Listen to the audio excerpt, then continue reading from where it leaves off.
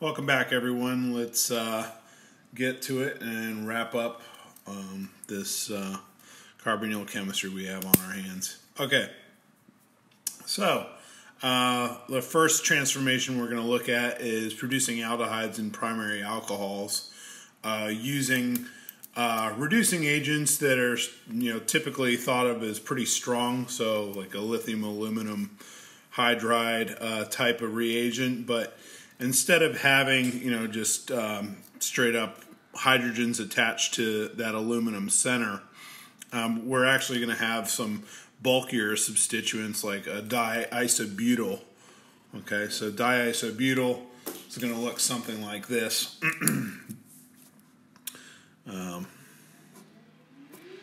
Directly attached to that aluminum, right? So in other words, some pretty bulky substituents there where the business end is, and then you have two hydrogens, and then that's going to be negatively charged, and then you're going to have that lithium to stabilize the charge. Okay, so they're going to be, it's going to be a very bulky group, but also notice that it's going to be at a very low temperature, so you're going to have that kind of control. And just to make clear, this is going to be one stage of the reduction process. So in other words, it's not going to go all the way to an alcohol like it would if you were to run it at, let's say, room temperature. Okay. Now, also acknowledge that acid chlorides, the type of substrates that you're starting out here with on the left, are going to be highly reactive. Okay. So notice that at room temperature, you're going to get two stages of reduction. Okay, so that's really the difference.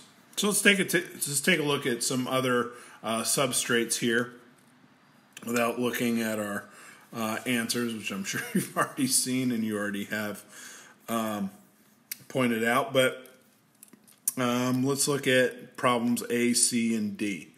Okay, so this is on problem 20.48 on page 1041.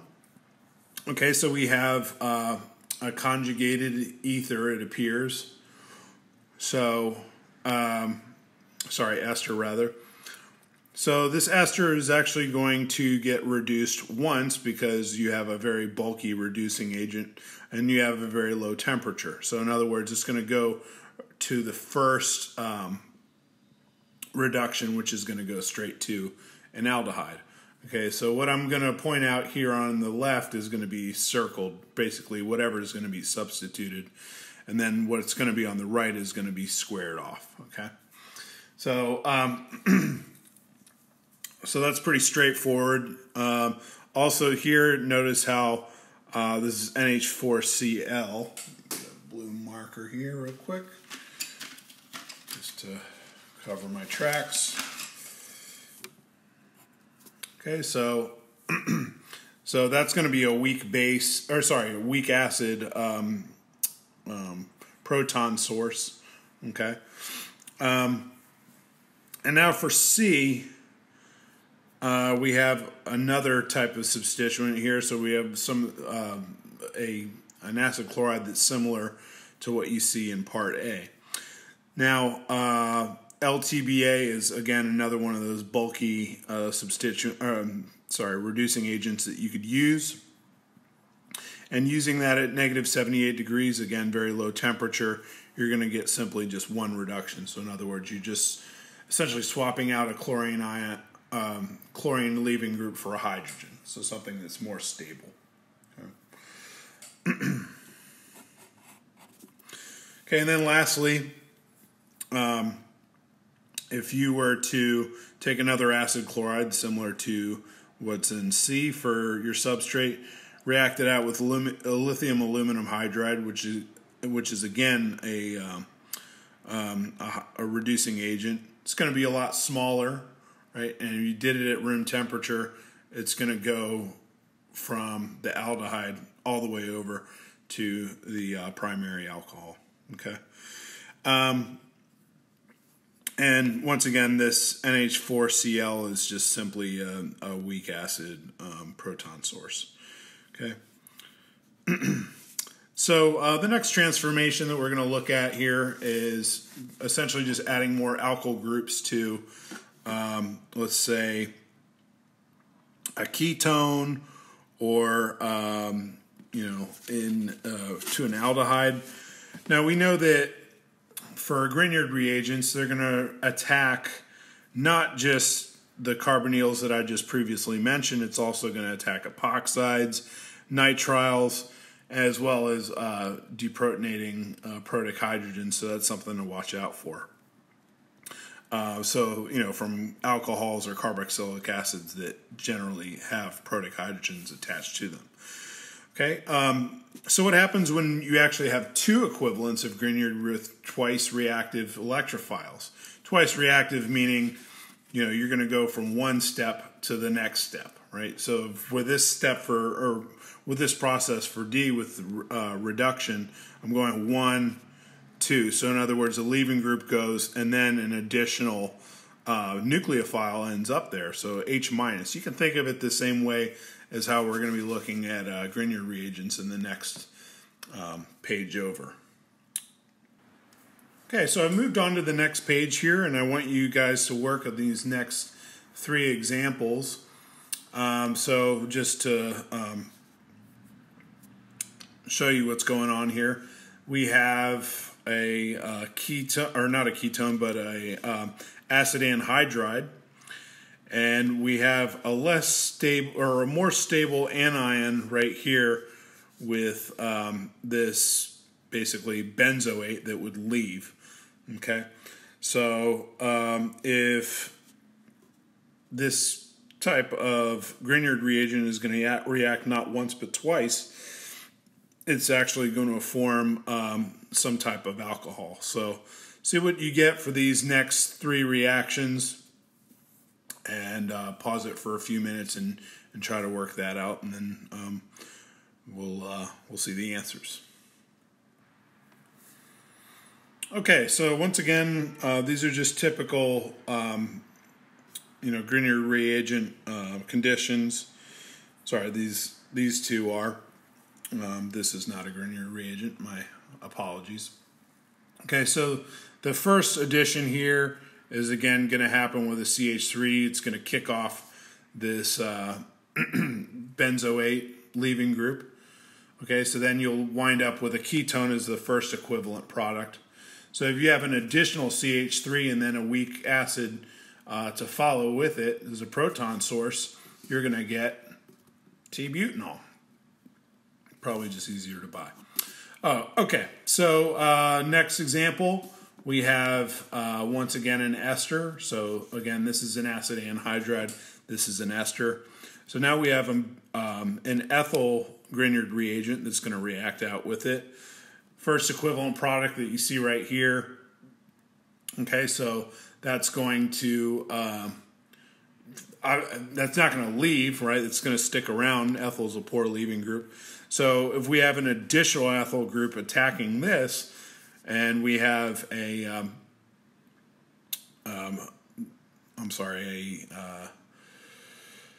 proton source. I'm sorry, it's been a long day. Proton source attaching on to where this O minus is going to be. We're going to get this type of alcohol. Okay, so in other words, 2 ethyl groups have amended onto that carbon reactive center. Okay, moving on to the next example here, we have lithium cuprate reagent in THF, so it's just a polar A protic solvent. So are we going to attack here, or are we going to attack where the Cl is? Well, actually the Cl is going to be a better leaving group. So remember, we would typically think of this being an alpha beta unsaturated ketone. Well, the difference is that this is really going to act powerful and sponge up that chlorine, okay? And as a result, you're going to have a substitution there with the acid chloride. Sorry. Okay, so in other words, you're not going to have what is referred to as conjugated addition, you're going to have a different product entirely. You're going to form a ketone from an acid chloride. Okay. Here's another example. So remember, pay attention to those protic hydrogens, okay? That methyl group is going to basically just strip that thing off, and you're going to have a carboxylate, and then you're also going to have just methane that's going to leave. Okay, so it's going to turn into a gas, and goodbye. Okay, so let's look at another set of problems on page 1041, problem 20.49. Okay, so we're going to be looking at problems A, B, and D. Okay, so I'll give you a few minutes to work with that information, pause, and see what you can come up with.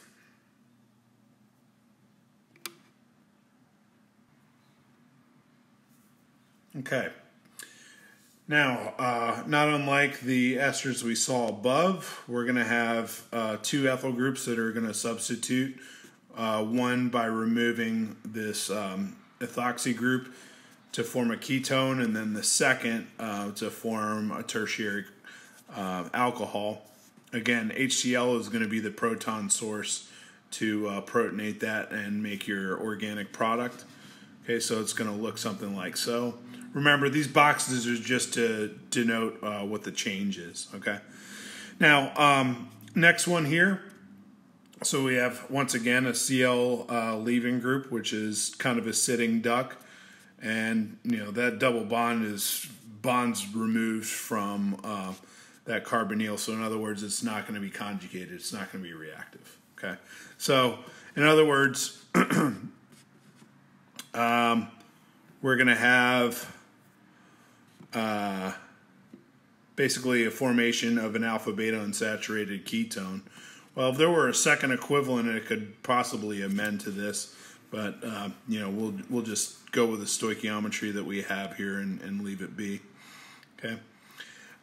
Next step is this diphenyl, acetic anhydride here.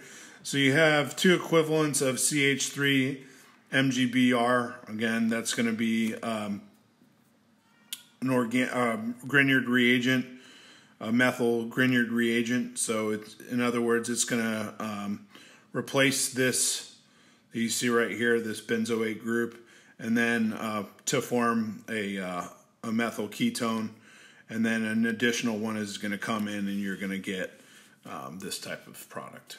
Okay, so two methyls amended to that reactive carbon to form a tertiary alcohol. Okay, so last few mechanisms, we're going to go over a few mechanisms here, kind of unavoidable, just to show you the what's going on here. So we have weak nukes. We're looking at nucleophilic additions with weak nucleophiles. So it's going to introduce some kind of charge separation. We have two neutral species, and we're going to have some instability in our intermediates to form our overall product. Okay, so the first step is going to be to add to the carbonyl, and that, of course, is going to result in a charge separation, negative charge where the oxygen is, partial positive where the oxygen amended from ethanol. And then you're going to have a second equivalent of ethanol that behaves as a base to remove that hydrogen. Okay, so then that oxygen's nice and happy. Okay, so that negative charge on that oxygen, one of those lone pairs is going to come back down. It's going to kick off that chlorine most definitely. And then you're going to get that substitution with a ester group that forms. So remember, the esters are going to be more stable species than your acid chlorides. And also, this is just the conjugate acid of the second equivalent that was behaving as a base to remove that hydrogen. Okay. So let's think back to the hierarchy of stable carbonyls, and let's look at some examples in the back of the text. So in problem 20.1.39 on page 1094, let's go over a few examples that are similar to what we see here in this mechanism. Okay, so example A, we have an alcohol that's going to behave as a nuke. Okay, so I've marked that right there underneath where it says nuke. Notice how I've circled the good leaving group, which is going to be an acetate leaving group. Okay, so this OH group is essentially going to attack right at this carbonyl, kick these electrons up like you see here, right? And then a second equivalent of this is going to come around and behave as a weak base to remove that protic hydrogen that's right there. Okay, so that's going to become neutral. And now that we have that negative charge on that oxygen, those lone pair is going to come back down and establish a pi bond and kick off that acetate group. So acetate is a leaving group. Okay, so then we're going to form this particular product that you see, cannot see right now, but will, right here. Okay, so in other words, OAC has left. Okay. All right, so let's look at problem C.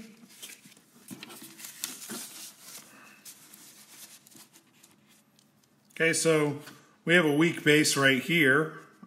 We have a secondary amine, which is going to be weakly basic. Weakly nucleophilic as well, but remember this is a very powerful electrophile. So in other words, you're going to form some kind of intermediate here with a quaternary amine. That hydrogen is going to be protic. And now we notice that pyridine, which is actually a good base, there's a pKa of about 5 in its conjugate acid form. It's going to pick that hydrogen up. Those electrons are going to go right back to the nitrogen, home where they need to be. And then from the with the lone pair electrons coming back down from the oxygen, it's going to kick that Cl group right off, and you're going to have that substitution, and you're going to form a tertiary amide that you see right there. Okay.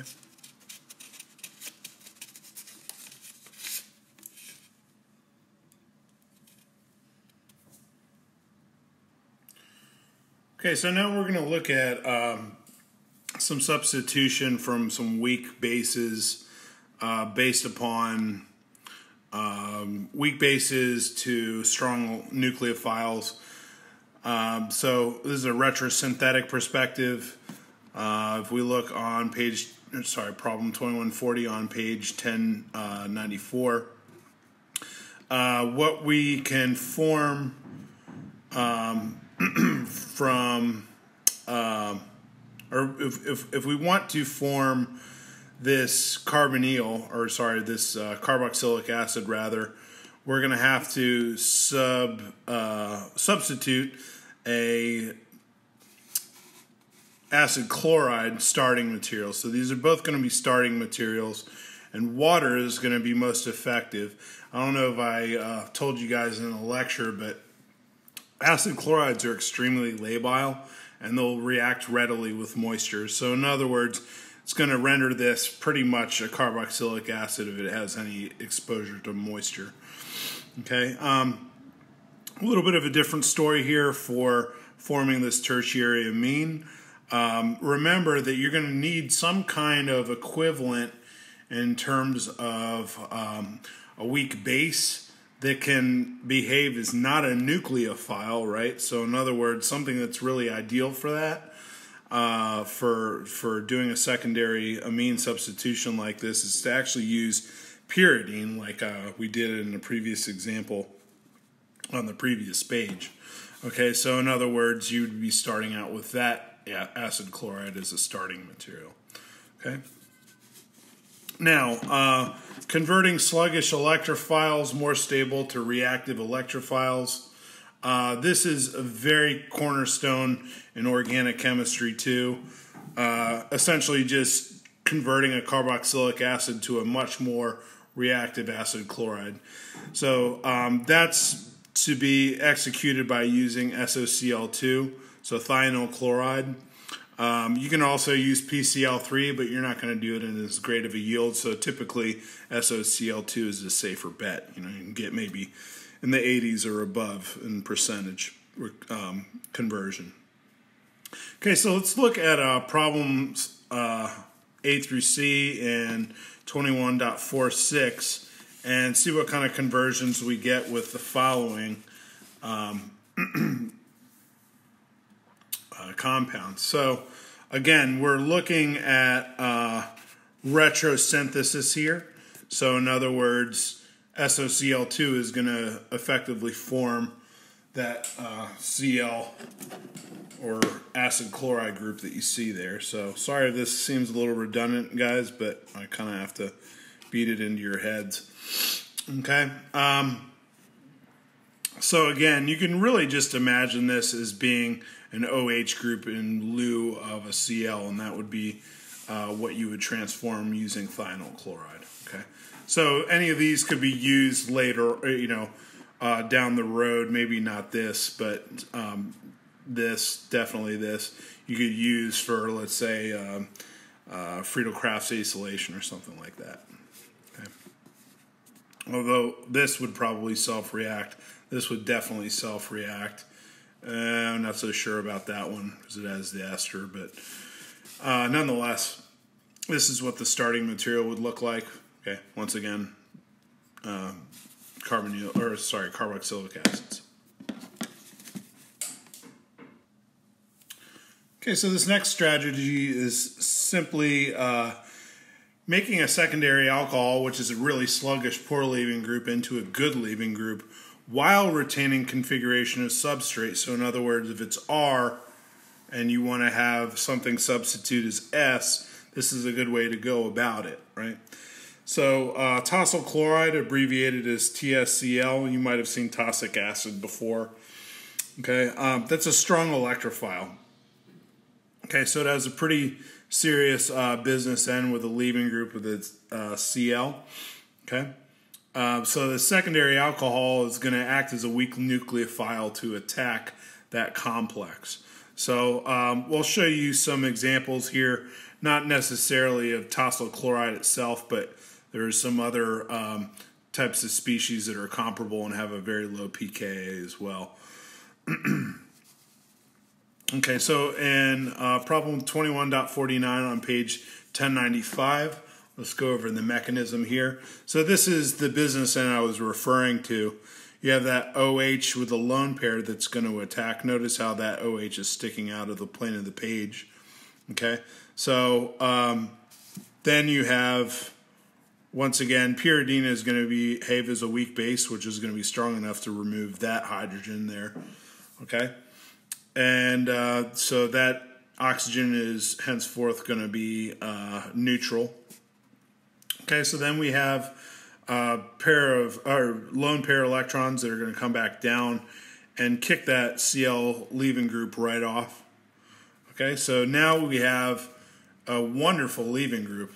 Now, once again, that pKa of the conjugate acid of this sucker right here is going to be negative 13. So that is the lowest that you're going to actually see in that pKa chart, which, you can essentially now look at in your free time, right? Or any other time during your exam or quizzes or whatever else. All right, so let's look at another strategy. This time we're going to be looking at making amino acid analogs. So these are all monomeric, right? We're not going to be building beta sheets or alpha helices or anything like that. We're just talking about monomers here. Okay, so that transformation simply involves a carboxylic acid.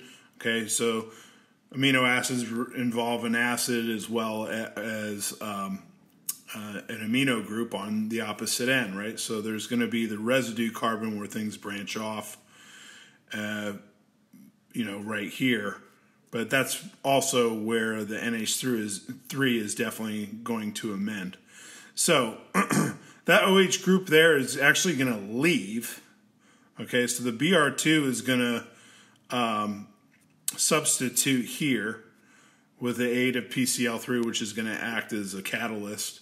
Okay, and then water is going to come back around and replace that OH group again. So, and effectively, Br2, if you want to look at the mechanism, it's going to be over there on page 1058. You can see that transformation, in gory detail. I'm not going to, belabor you guys with the mechanism there. You can check it out for reference. I'm certainly not going to hold your feet to the fire on how that works. But at any rate, NH3 is going to behave as a good nucleophile to kick that bromo group off where that substitution occurred at that alpha carbon. Okay, and then you're going to have essentially hydrogen transfer of some kind. Now, you also have an OH group right there, so that's going to be kind of labile too. So you have to get it somewhere in the pH of, maybe it's probably not going to look like that, honestly. It's probably going to look more like NH3 or something like that. So nonetheless, you're going to get isoleucine from this type of transformation. Okay, so isoleucine is an amino acid you can look up in the first chapter. I'm sure it's in your biochemistry textbooks, etc. Okay, so this next oxidation that I'm going to show you is actually somewhat of a blast from the past here. So you have MCPBA, which is typically thought of as oxidizing alkene. So in other words, you would be forming an epoxide. And that's going to be happening via a concerted mechanism. This mechanism is going to be reacting carbonyls or oxidizing ketones. You can also oxidize other species like aldehydes and that kind of thing to carboxylic acids. But effectively, you're going to form an ester. So in other words, an oxygen is going to wedge in between this O double bond and that neighboring carbon. Okay, so essentially you're going to get this species right here, and understand that. So I'll earmark some of these carbons here, so you know where things end up. So essentially this oxygen is wedged in between these two carbons, okay? So an acid's needed to catalyze the reaction. This is just methylene chloride. It's just going to be the solvent. But really the reagent to pay attention to is MCPBA. This is really where the oxygen source comes from.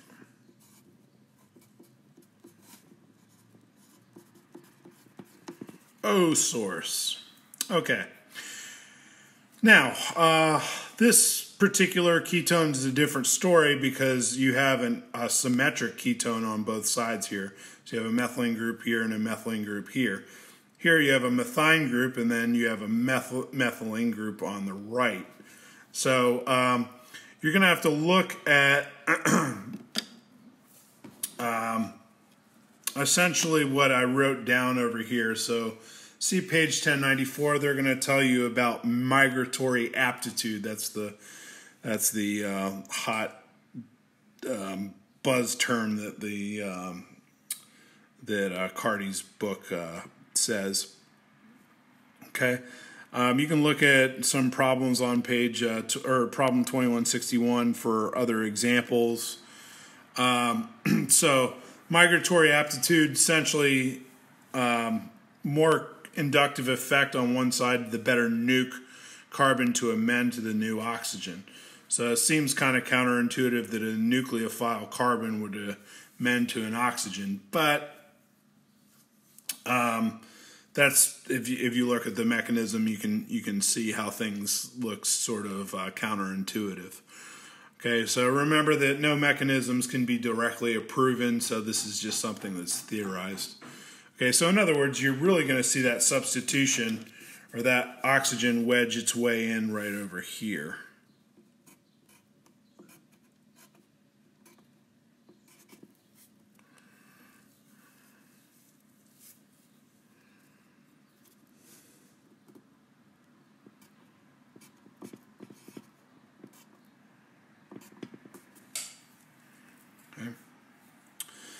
All right, moving on.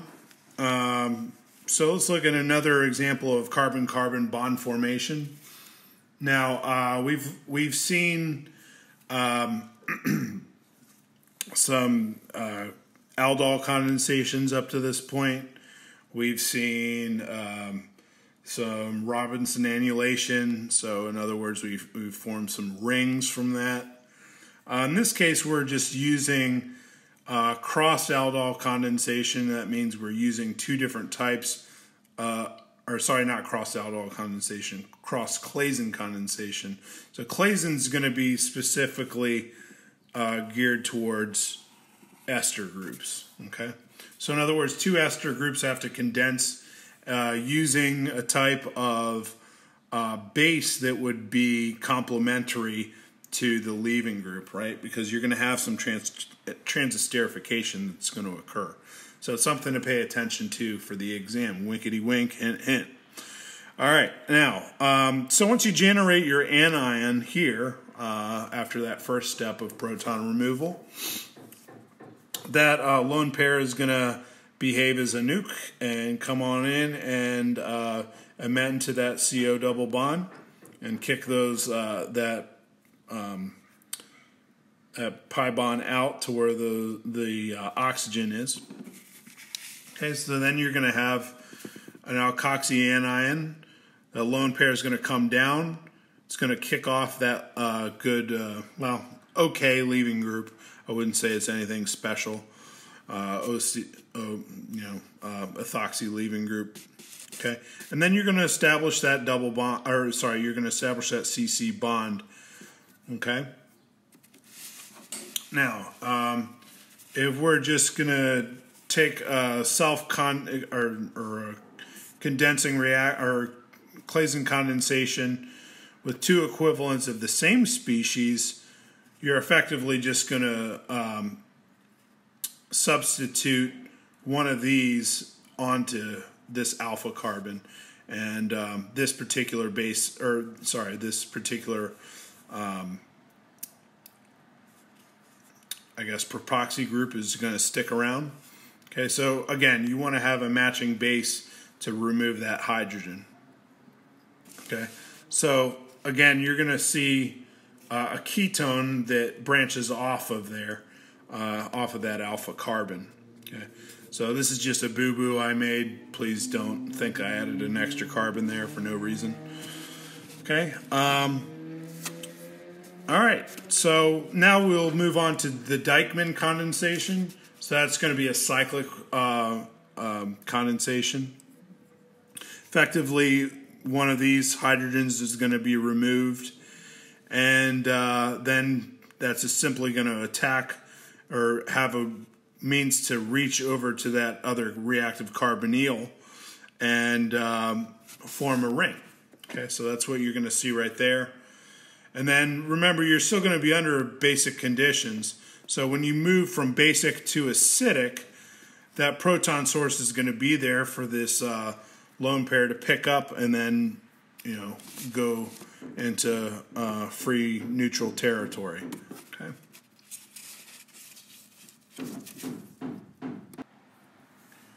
Okay, so moving on into the next page, let's take a look at problem 21.67 on page 1098. Problems B and C. Give those a shot and tell me what you come up with. Now remember that one of these is going to need to reach over and attack the other ester, right? So we need to form some kind of stable ring formation. Now for C, it's a little bit of a different story because we have an ester here and an ester here, but they're inequivalent. So one of them has to have a proton source in order to generate a good nucleophile. So why don't we pause for about 5 minutes, see what you guys come up with for an answer.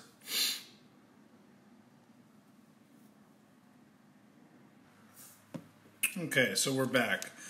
All right, now first thing to do is to deprotonate just alpha to this particular ester. Okay, so this is going to be the leaving group that gets substituted once the anion is formed and attacks. Okay, so then we're going to have that tetrahedral intermediate.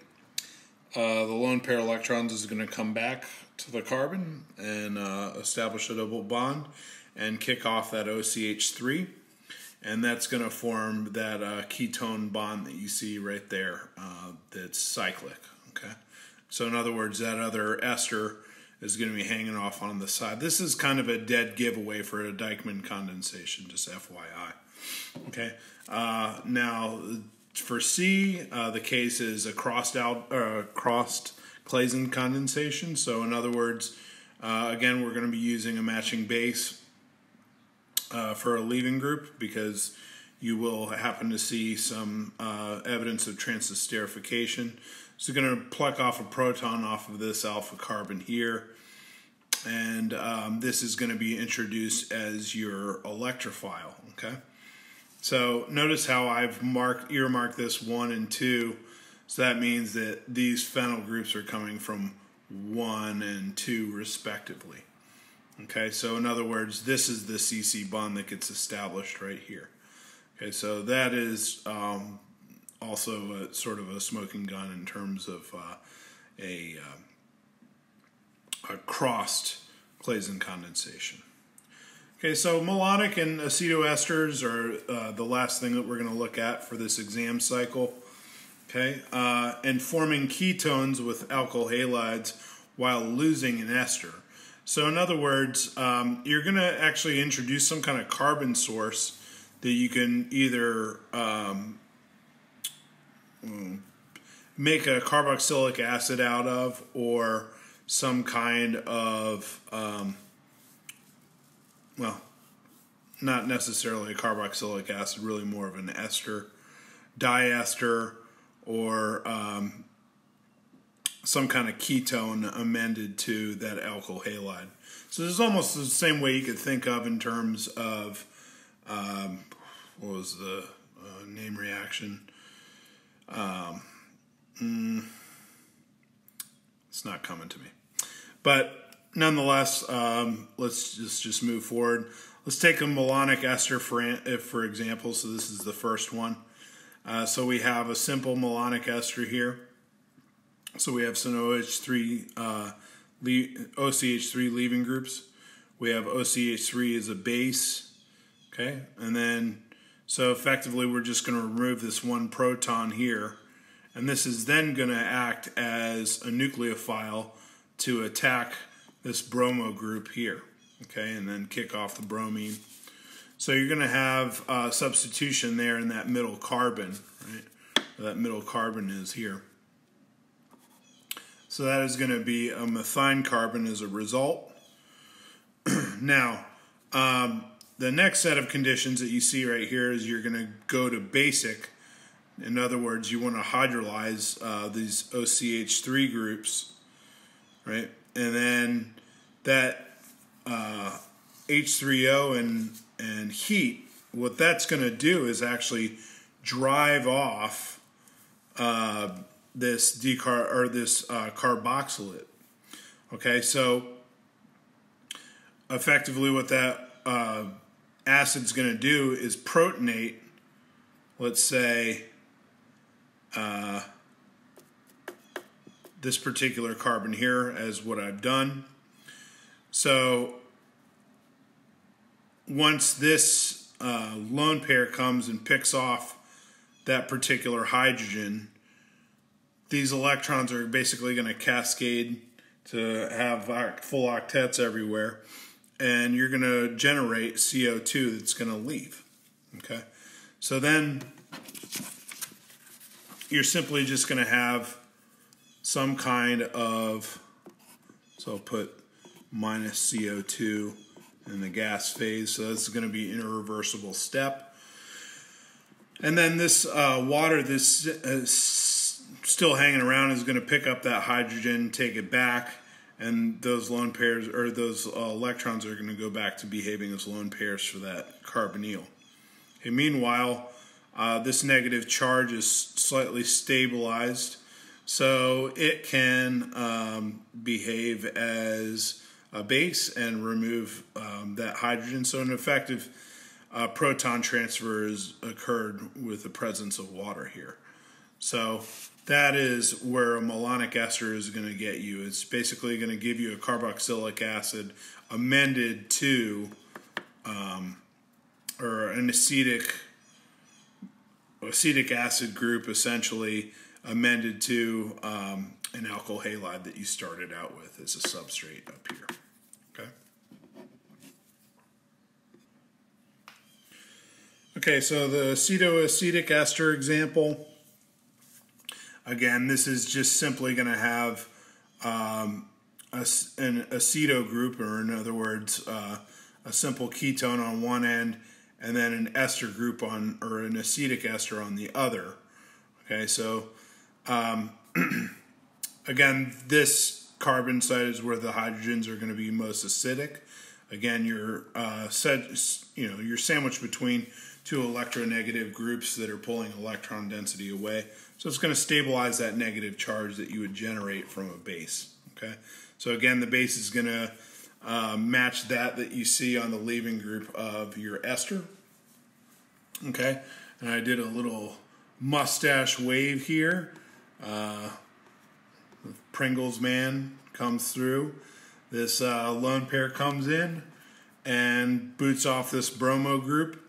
And same kind of business that you saw from that previous example here. Okay, so remember that you're still going to be under basic conditions. So whatever type of methine group that you form here, it's going to lose another hydrogen because it's still going to be under basic conditions. So if it's still under basic conditions, that's when you, after the first step of doing a substitution with the bromo group, now you're going to introduce CH3Br. Okay, so this is going to alkylate 2 times. Okay, now the reason why you need to alkylate twice is because if you don't do so, what's going to happen is this will not become a good leaving group. Okay. If you hydrolyze it with acid like I did on the previous example, you're going to get rid of that ethanol, right, or that OETH minus leaving group. And again, the lone pair of this carbonyl on the other end, this time this is going to be a ketone carbonyl. Those lone pairs are going to actually amend to that hydrogen in a pseudo 6-ring formation. Okay, so it's going to strip that hydrogen off via hydrogen bonding, and these electrons are going to cascade down and essentially form CO2 gas irreversibly. Okay, so that's going to fly off. Then you're simply just going to do a proton transfer, as again facilitated likely by water or maybe this ethyl acetate or ethanol group. Well, I guess at this point we're working with acid. So in other words, you would be using water to facilitate this proton transfer. Okay. All right. I know this one was a little bit abbreviated. I think I'll add one more synthesis problem on here, so you guys are, feel like you haven't gotten skimped too much. So just hold tight 1 second. I will come up with another example here shortly. Okay, folks, let's take a look at 21.88 on page 1101. Okay, so the first transformation we're going to get is we have an ester. We're going to hydrolyze that with acid and heat. So that's going to generate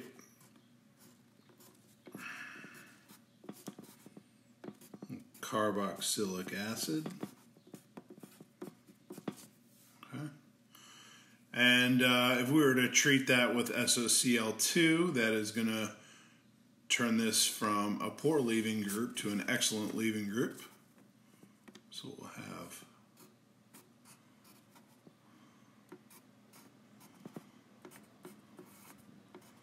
an acid chloride.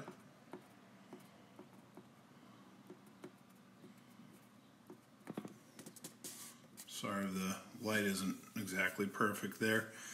Okay, so we have an acid chloride now. We have to react this in excess with NH3, something your book got wrong. Remember, you don't want this 1-to-1 because this is just going to get trapped, and you need some kind of base to remove that excess proton there as this amends on and kicks that chlorine off. Okay. So in other words, you're going to form a primary amide.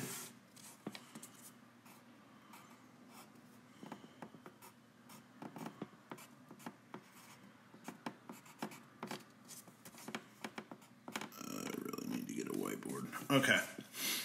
And then once you treat an amide with lithium aluminum hydride and mild acid following a workup, that's going to leave you with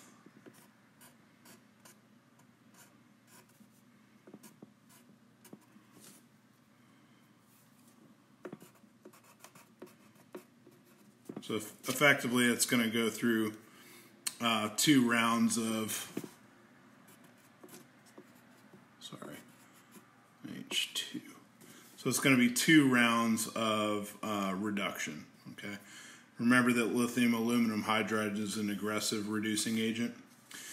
Okay, so back to B, where we're starting out with a product from, number A or whatever you want to call it. So PBr3 is going to be used as a catalyst. Br2 is going to be used as an electrophile. And effectively, you are going to get the substitution here at this alpha carbon. I'm sorry, let me restate that. Br2 is not going to be an electrophile. It's going to split apart, but Br is essentially just going to split, or is going to amend here at the alpha carbon, and then this water is going to come around and kick this back. We're essentially what we're going to be left with here is an alpha bromination. Okay, so that's going to lead into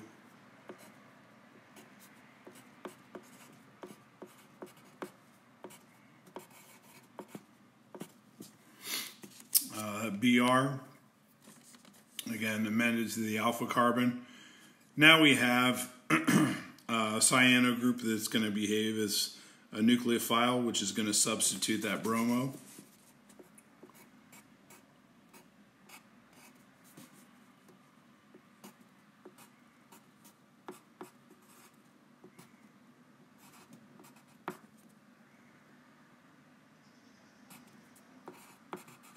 Okay. And then reacting a cyano group with H3O, what is that going to give you?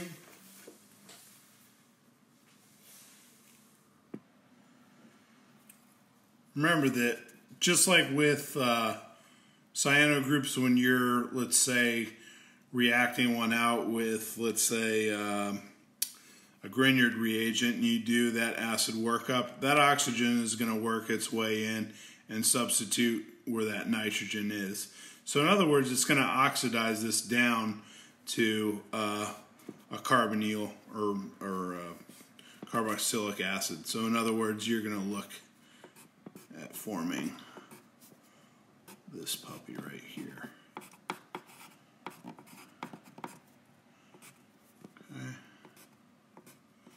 So dicarboxylic acid, if you will. All right, so it would be wise and to your advantage to look at